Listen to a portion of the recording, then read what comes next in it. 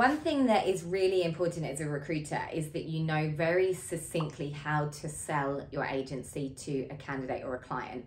And it doesn't need to be this big pitch or this big spiel, but what you really need to understand is like, what are the 3 things that we do best as an agency? How do we do them? And why do we do them better than anyone else? And so if this isn't information that you have currently in the agency that you work, I would highly recommend you go and ask those around you. Because this is going to be the difference or the differentiator of why candidates will want to engage with you and why clients will be open to that initial conversation with you. So it's super important that you understand what those 3 things are and that you can use them as a way of building your credibility very, very quickly on either a phone call or in a meeting, so that you're not creating this massive pitch, but you've just got a very succinct way of connecting with your audience as to why you are really good at what you do.